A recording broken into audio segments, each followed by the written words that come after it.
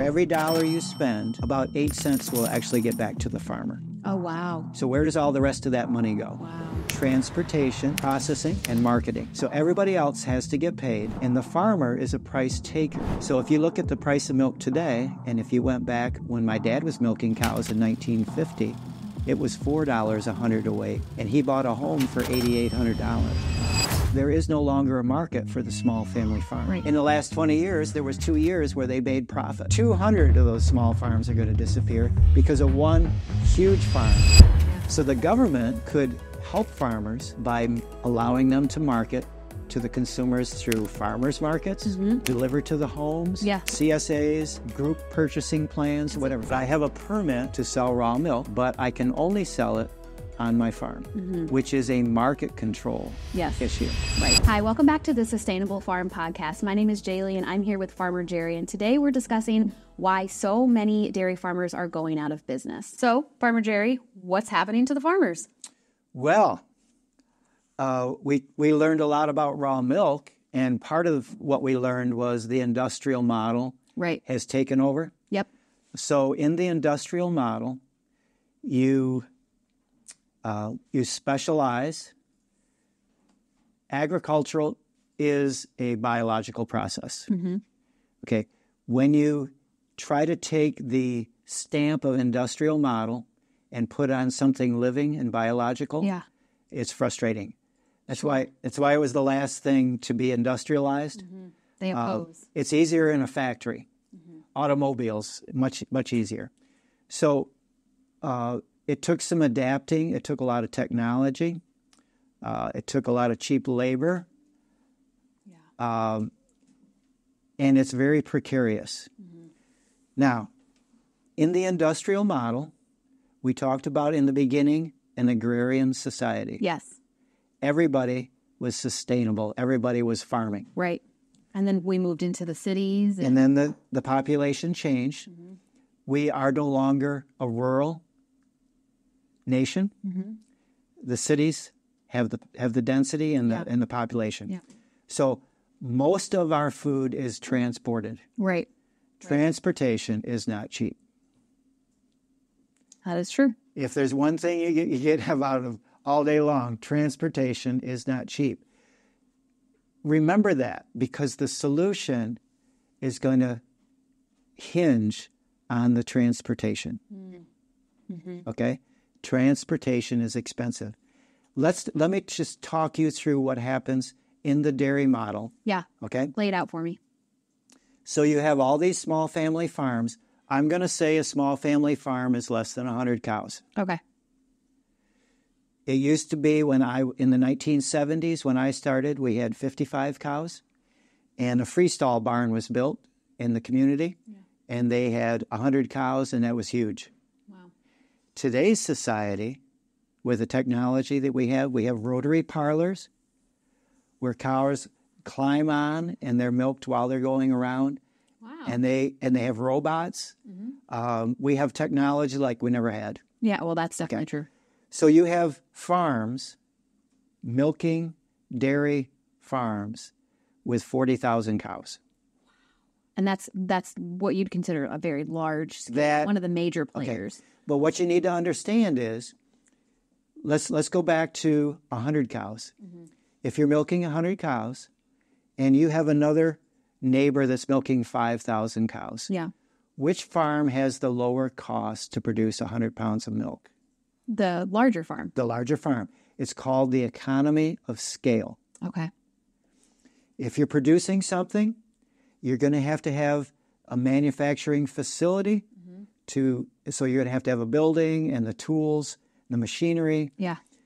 And then you have to market it. The bigger that flow through there, and the more hours, if you're running 3 shifts, there's more profit. Yes. And this is the industrial model. And then they're able to provide their milk at a cheaper cost because of that. So if you're milking 100 cows and the neighbor goes to 500 cows, you have to add cows. I was sitting at a meeting, probably the best meeting I've ever been taught at. It was in Pike, New York. It was on quality milk. Cornell University was teaching it. And next to me at the lunch when we were eating lunch was a farmer that came from Pennsylvania. He milked 60 cows in Pennsylvania. He was milking 120 cows here. Okay. Now, why did he increase the size of his herd? Because of the larger farms surrounding him. Okay. He couldn't compete. Right. I'm 5'8". You put me on the basketball court with 6'9". Right. I can't compete. Right. They're too big for me. Yeah. So if you're going to stay in business, you need to make a bigger farm. Yeah. You have to have more cows, which means you need to buy out the neighbor's land. So now we have a competitive model Yeah. where my continuing to farm depends on me buying you out when you go out of business and adding more land and cows. And this has been going on. Wow. Now, when you have a farm that appears that's milking 10 or 20,000 cows, how many 100-cow farms? See, there's not more milk being consumed. Right. Right. And so, It goes back to the supply and demand issue. okay, so now that small farm is going to disappear. Yeah. A lot of small farms are going to 200 of those small farms are going to disappear because of one huge farm. Now they have outside capital, outside labor. There's one that's going up in Webster, here up around Webster. It's Coca-Cola's putting it up. Fairlife. Dairy farm. Yeah. Wow. Now, I'm not going to get into that, but you're making faces at me. Well, why are they? Well, you come up with the answer to that. I don't understand it. Now, here's where I want to segue from here because, and honestly, I know that this is one of the questions that we're going to discuss in this podcast, but personally, I think it could be its own podcast episode. What you just said about this new Fairlife dairy coming to my area, what does that mean for the food itself? With all of these small farms going out of business and being replaced with all of these large 10,000, 20,000 cow operations. What it means is that we have food insecurity. Now, we talked in the raw milk topic about the beef industry. And when COVID hit, there was no beef. Now, there was beef on the hoof. There was pork in the pig barns. But there wasn't any in the store. They had to euthanize those hogs. The dairy farmers had to dump that milk. This gets circulated around Instagram, and I know that this creates a lot of really strong emotions when it comes to that waste. Yeah. We talked about transportation being expensive. Yeah.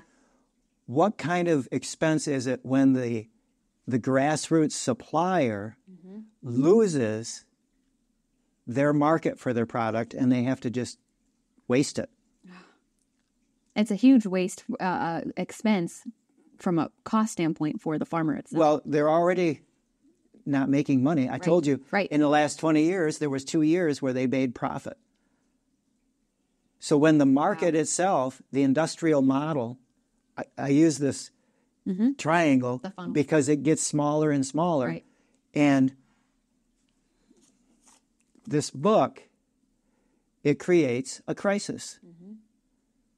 And it could be, I'll give you a specific example. When you have a large facility in Demet, Texas, last April, there was a fire. And 18,000 cows burned in that fire. In one day, Tragic. 3% of Texas milk production was lost. Wow. Too many eggs in one basket. So, Exactly. yeah. So you have food insecurity because if something fails, it affects the supply. It fails large. It fails everybody. So there's the food insecurity. Speak to the health of the animals, and then in then by extension the health of the food that we're eating. Because if you've got, the cows are not being handled the same in a 40,000 cow operation as they're being handled in a 100 cow operation. All right, I'm going to use the illustration of a race car, a drag strip race car. Okay, they're all about speed. Yeah. So they got huge horsepower engines, and they run down the strip, and they got to beat the clock. Yes. And this is a picture of a dairy cow.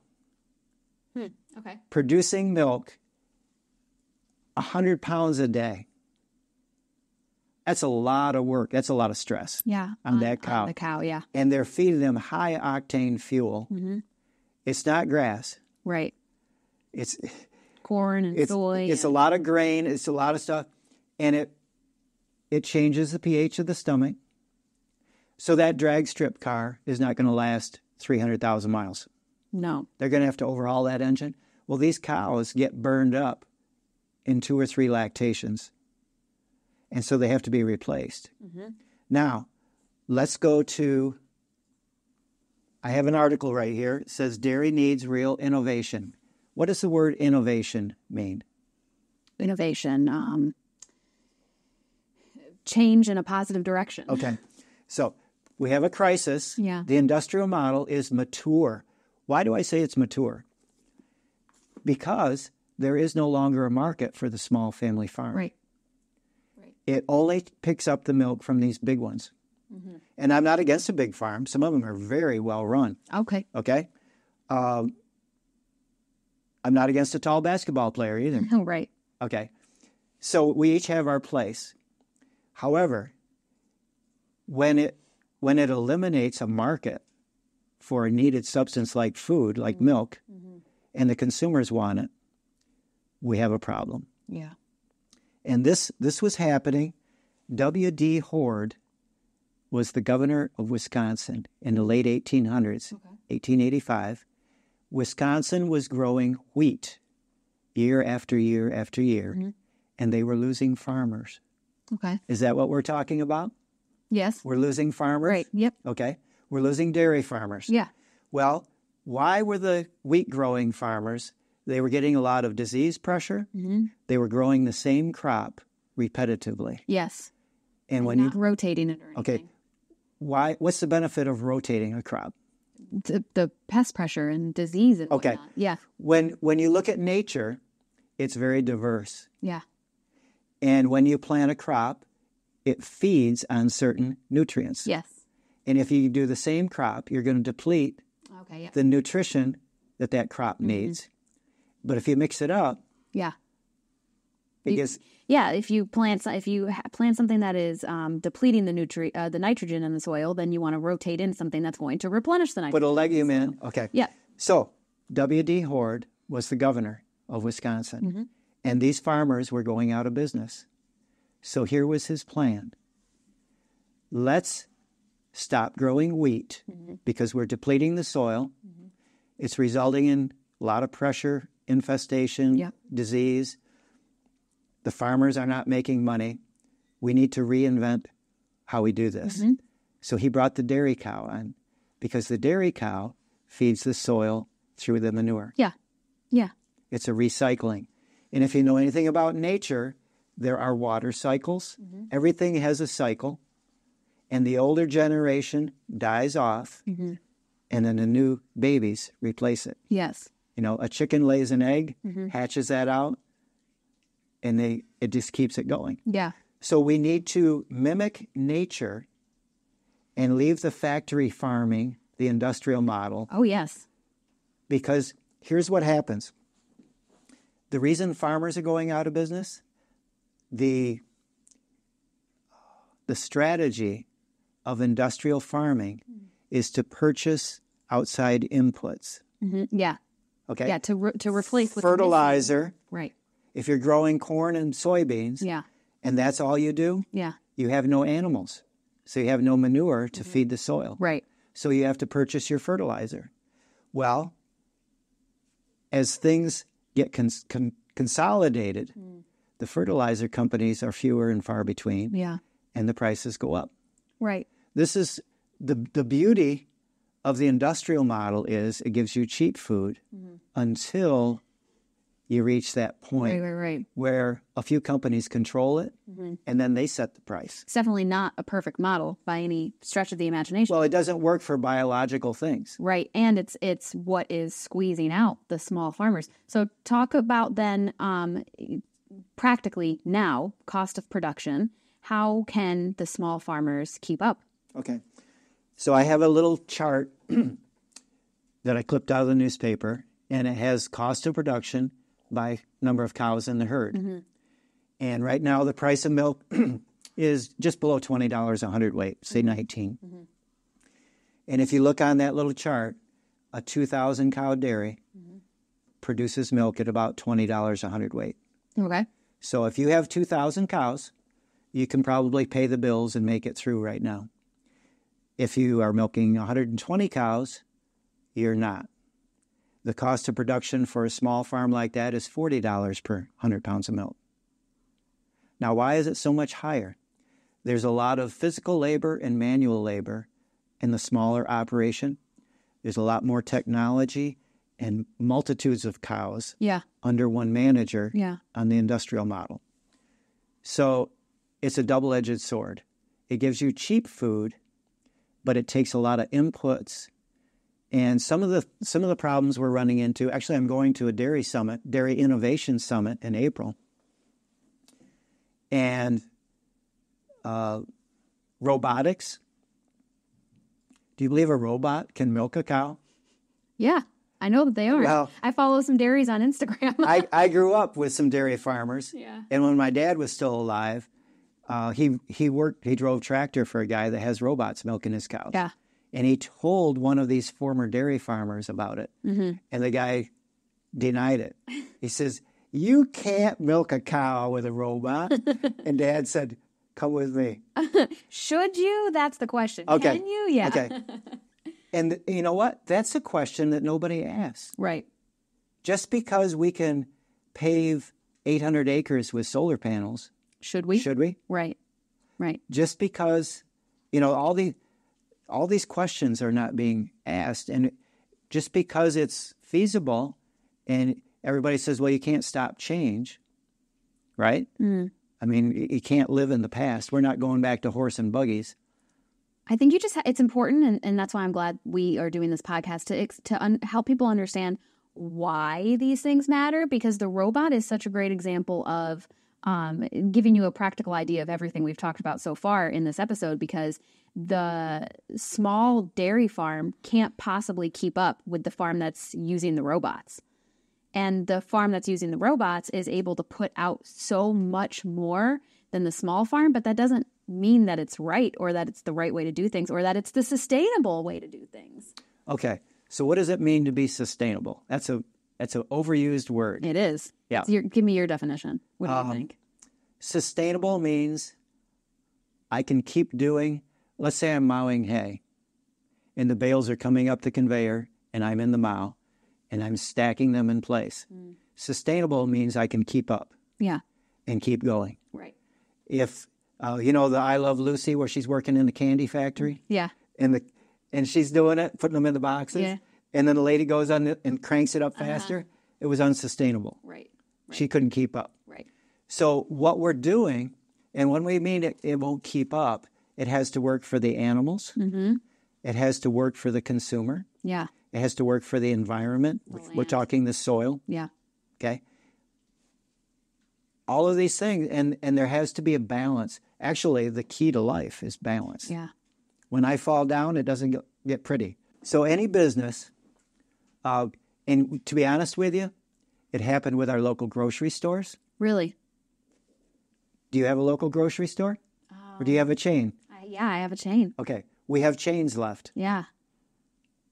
I've never really thought about it. Think about the retail sector. Yeah. We've been focusing on the processing environment. Yeah. The retail sector is controlled. Yeah. Wow. Okay? We're not going to mention any names, but the local mom and pop hardware store is hard to find. The local owned grocery store is hard to find. I feel like that is that's a very direct picture to paint in comparison to what we're talking about here, because you're right, it's the same concept. So you go into the dairy industry, we have laws against monopolies. Many years ago, the trusts were broken up. The railroad trusts, the oil trusts. These companies got so big, they controlled transportation and energy. Wow. And they were busted up. In order to have a free, growing economy, a capitalist system, you got to have freedom in the market. if you don't have freedom in the market, there is no competition. Right. We referred to the beef industry, 4 companies. Yeah. There's very few processing plants in America. Yeah. We were shipping milk. Our organic milk was being processed in Winston, Virginia. Can you imagine driving a tractor trailer load of milk to Winston, Virginia every other day? And that was just for processing, and then it was shipped out from there. Then it goes to distribution, Yeah. and then it goes to the retail stores. Wow. Do you know what the cost of transportation would be on that milk? Milk is 88% water. It's heavy. Yeah. It is. Yeah, I can see what you mean. A big truck full of it would be very heavy. And it's got to be refrigerated. Yeah. Wow. So that truck has its own, inside mechanics to keep it cold. And Now, this creates its own new thing. Now we have to have longer shelf life. yeah. So we ultra pasteurize it. Now, we've been talking about raw milk and pasteurize it. Yeah. We haven't even talked about ultra pasteurization. Do you know what temperature that is? I don't. When you pasteurize milk, originally it was 160 degrees Okay. for 30 minutes. Okay. That's just regular pasteurized. That's low temperature vat pasteurization. Very few do that today. Yeah. They're specialty milks. The whole purpose for that is it maintains as much of that nutrition Yes. Right. and the enzymes. Still not. It's still living. But some, yeah. It's still got some of that nutrition that you need. So when they transport this milk, because they have few processing plants and they've got to ship it all over, they need a shelf life, a sell-by date that goes out there. Yeah. And ultra-pasteurization is 283 degrees. I knew it was going to be in the 200s. I didn't know it was going to What's be the boiling point of water? Is it 212? 212. I'm boiling sap right after we get done with this podcast. And it's syrup when it's 219. Wow. So we're talking taking milk, a living, perishable food, and it's steam, And zapping it. 283 degrees. Everything. It kills it. Everything. It kills. It's just Yeah. white water at that Yeah. point. As far as the nutrition or the benefit Yeah. to your body, Yeah. it's no longer. But this is where we are. Yeah. Can you speak, is there, in terms of the government policies, subsidies and trade agreements, is there anything that you can speak of specifically that's really just killing the family farm, the small farm? Well, we have, because they don't enforce the antitrust laws, Yeah. we have a monopoly Yes. in the dairy industry. Right. And when you control everything, Yeah. can't think of the saying, it corrupts. Yeah. Let's just be honest, it corrupts. Yeah. No, it does. When you're the only player in the game, Right. You throw make your the weight rules. around. Yep. Yeah. So we have that situation, and the farmers can't address a company that size. Right. Now, if you go to Europe, what's going on over there in agriculture? I'm not sure. There's farmer protests. Okay. In the Netherlands, in other countries. I heard about this in France, I think. Okay. Yeah. So the farmers are being told, for environmental reasons, they're going to have to get rid of cows. They're going to have to stop using fertilizers. We're reaching the crisis of the industrial model. And we're going to get to the solution in a minute. But the policies that the government has, Yeah. number one, you need to understand that the government agencies are run by these monopolies. We just need to be honest. If that's a shock to you, I'm sorry. I don't like it, but that's the truth. Yeah. So we have a conflict of interest right there. And they set the laws. You talked about raw milk being illegal. Yeah. That came from the FDA. Yeah. I have statements from them as to their view of raw milk, and it's not supportive at all. Right. Right. And there's a reason for that, and that's because we have a dairy monopoly. Yeah. And so Oh, sad. good luck with that. But we're going to get into... We have some potential solutions here that Okay. we're going to talk about. So the very simplest solution, and I have a petition I've been circulating for several years. Yeah. And the petition asks people to contact the government officials and ask for a simple wording change in the raw milk regulations. I think you've said these words a few times. On-farm sales only. On-farm sales only. So if I have a license, actually I have a New York State driver's license, Yep. and I can drive anywhere. They'll even let me into Canada if I have the right ID. Yeah. But I have a permit to sell raw milk, but I can only sell it on my farm, which is a market control Yes. issue. Right. It's stopping the spread of something. It's keeping it very in one location. It makes it legal, but not economically viable. Right. Right. So you're not going to have a riot over those words, but the farmers aren't going to go very far with it. Unless you're on the main road just outside of New York City and you've got 1 million people driving by, then you could do pretty well. And I know some friends that are doing quite well. Good. Yep. But what about the rest of us all over rural New York State? Right. Because it goes back to that transportation issue. Yeah. If I can't take it from the farm, now we talked about milk being perishable. So you don't have a lot of time. If it's fresh, what's the shelf life of raw milk? This is If it's refrigerated, Yep. mine usually is like pleasantly drinkable for about 2 weeks before it starts to turn and get a little sour. And it's still good after it does that, but it's just not as pleasant to drink. okay. It all depends. It covers everything when you're asked a question. It all depends. Right. If you have very clean milk with a low somatic cell count, which is a reflection on the health of the cow, Okay. and if you keep it cold in a clean container, I had some customers, actually their daughter was going to school at Alfred University, Yeah. and they were from New Jersey, and they got 3 weeks out of it. Oh, wow. Okay. Now that's exceptional, and I would not advertise that, but they did the right job of keeping it cold, Yeah. and the milk was very clean. You see, the shelf life of a product is just a reflection of the bacteria Yes. and the multiplication of that bacteria. So that's why it's important to keep the containers clean and to keep it cold. And then you will have a very sweet tasting product.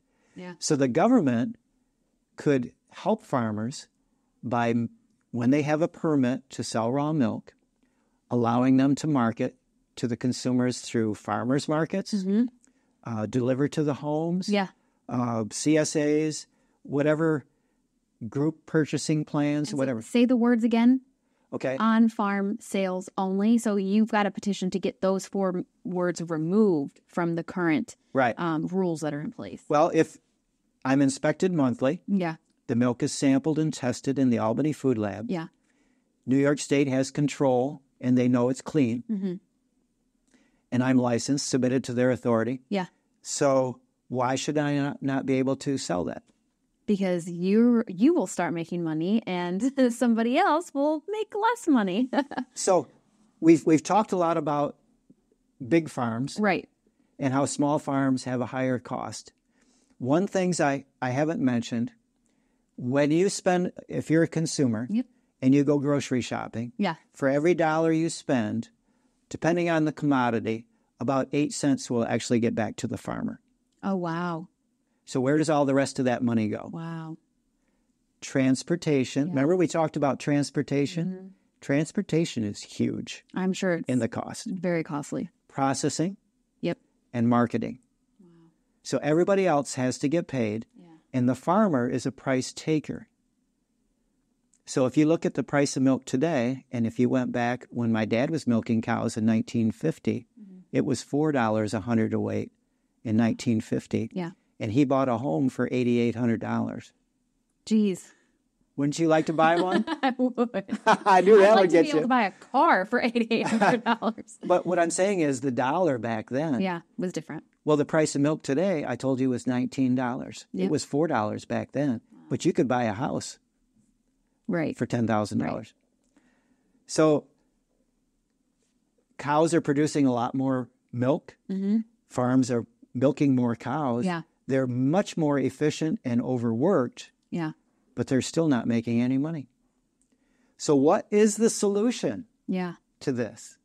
What is it, Farmer Okay. Jerry? So we talked about transportation being so expensive. Yeah.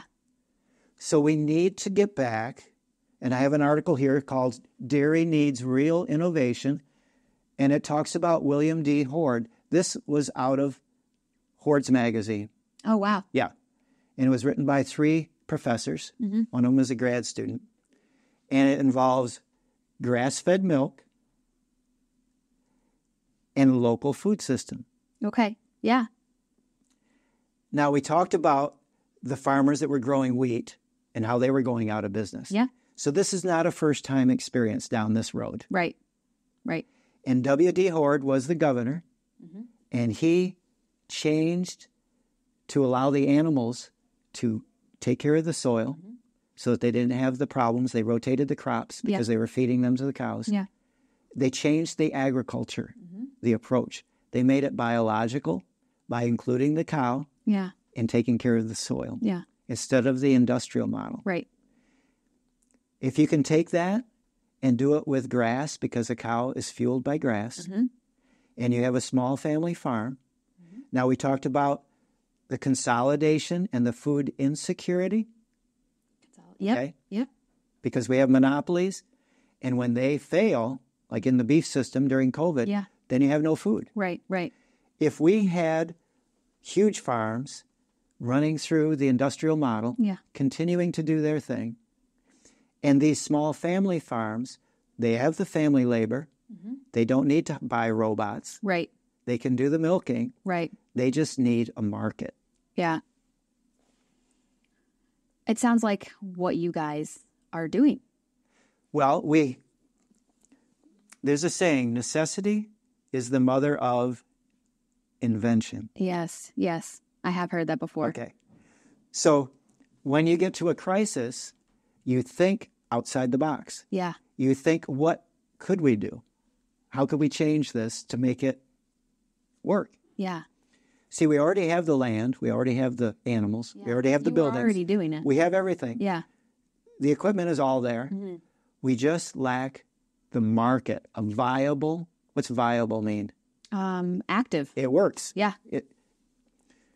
So 8 cents of the consumer dollar spent on milk actually gets to the dairy farmer in the current. In the conventional model of Right. things. Yeah. If we're failing because we have food insecurity, Yeah. but we have local farms all across rural New York that Right. need a market, why not give them a market? Well, and then this moves into community, creating community support of these smaller farmers. And I'm seeing that happen with you guys because you started, I won't be able to share the story as accurately as you, but I have a kind of a general understanding of how you guys, you stopped selling to the big guys that you were selling to and you opened it up. And very quickly, you guys ended up being able to sell out of your milk because I personally, I think part of it from what I've heard is because during COVID, you guys were here. You were filling a need that wasn't being filled elsewhere. And it opened so many people's eyes to, wait a second, we need these small farms. So you have that community support aspect. Still kind of small scale, very niche in our little area here, but. What it does, we use ball glass canning jars with a wide mouth. Yep. We have a family-owned hardware store that supplies us. Oh, really? I didn't know that. Yes. Now we have 300 customers. Yeah. How many jars? So many. They deliver them by the pallet. Wow. 6 jars in a case. I don't know, 25 cases on a pallet.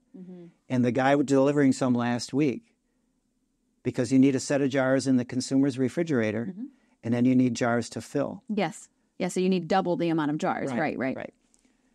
So I asked him, I said, how many jars? He thought he'd made 7 trips since he got hired, bringing pallets of jars to us. So you're supporting your community. I told you the multiplier is 7. Yeah. For every dollar that we take in, we spend it to the local community 7 different ways. Right.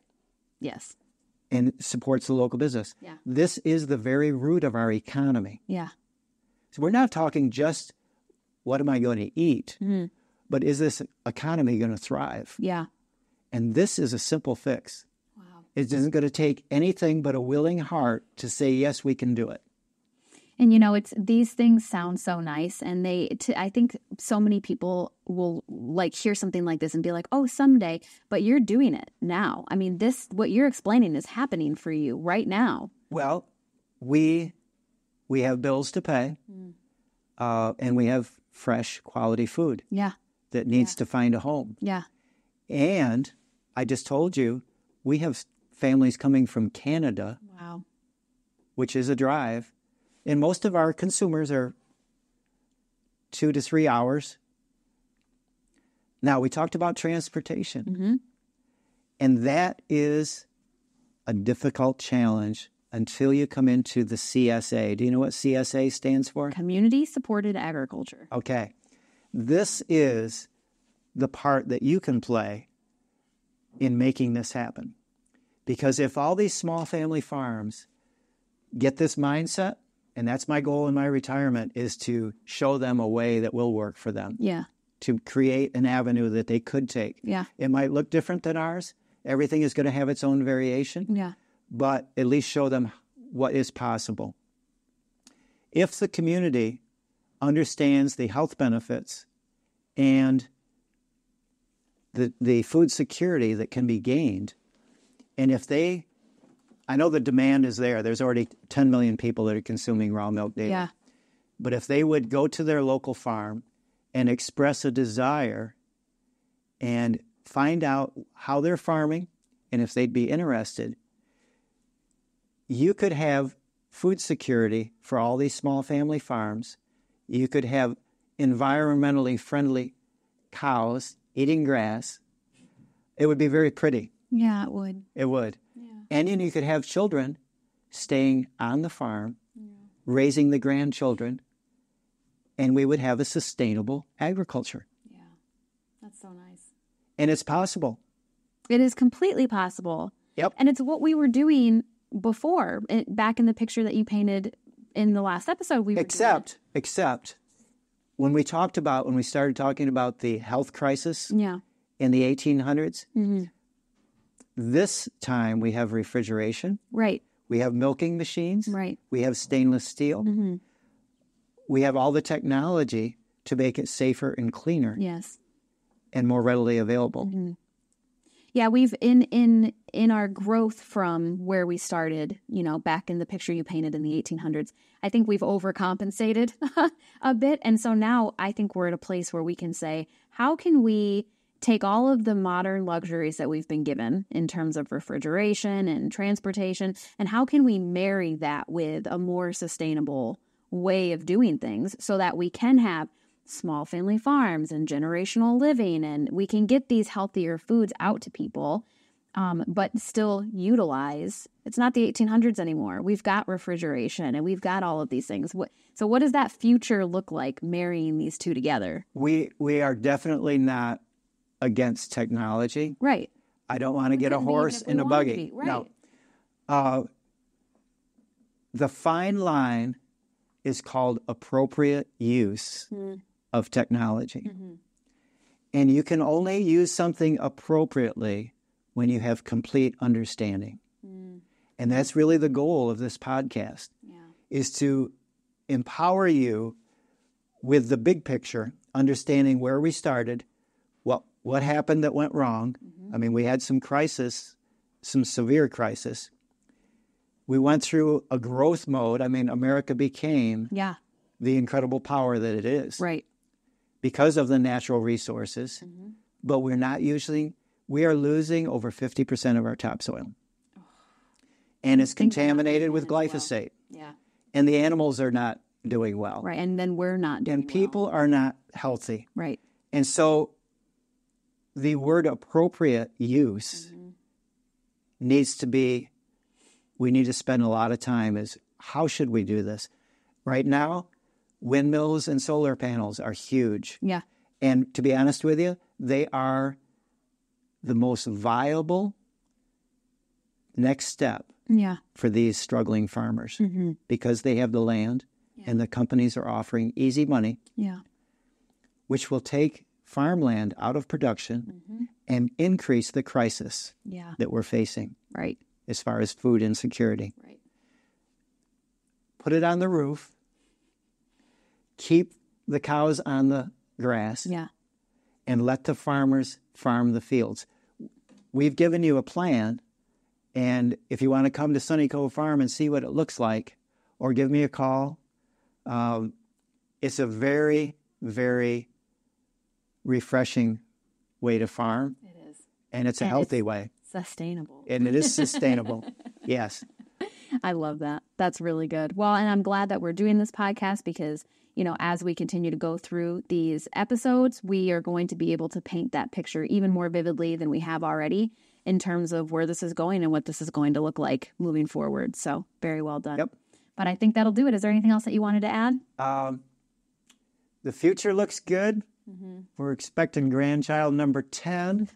I want to stick around and see what happens in the next 30 years. I love that. It's going to be beautiful to watch. Yes, it will. Well, thank you guys so much for joining us, and we'll see you in the next episode of the Sustainable Farm Podcast.